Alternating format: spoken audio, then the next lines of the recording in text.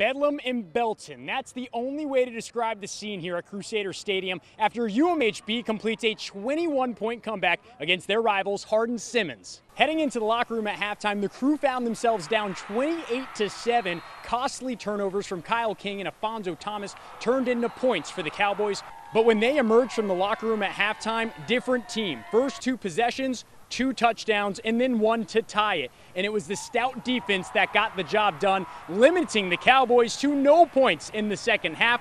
Eventually, 1 late touchdown would give them the lead, and an interception with less than a minute to go would seal the deal for UMHB. Head coach Pete Fredenberg called the win tonight special. The thing that is going through my mind is how much we're going to gain from this. How much we're going to gain from this, because that was an incredible comeback, and it wasn't just easy. I mean, we had to bow our necks, and we had to play hard, and we had to do the things necessary to win.